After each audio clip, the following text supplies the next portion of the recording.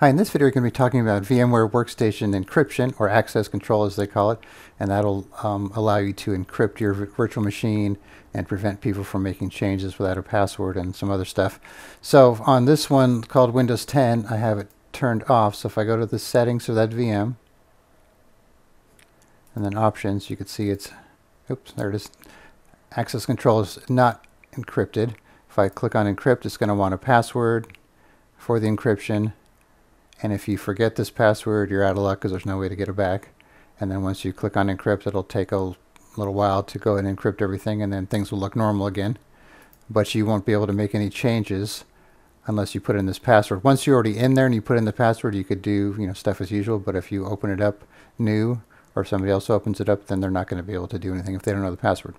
So let's go to this one here, Windows 10 Pro 2, which has the encryption turned on. See what it looks like.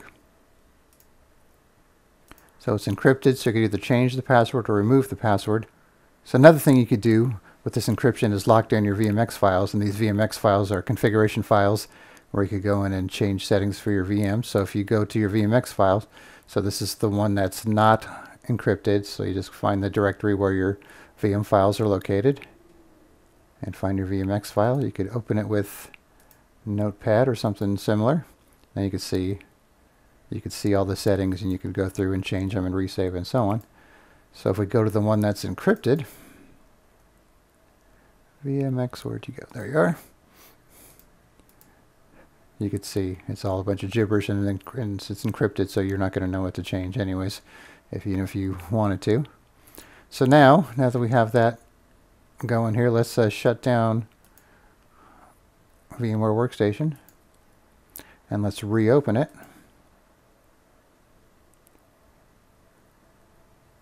See how it asks for a password?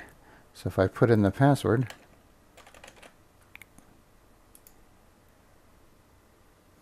and now I could go ahead and go to my settings and change it and so on. So now let's see what happens if we close that tab, leave it on the one that's not encrypted, and close it, and reopen.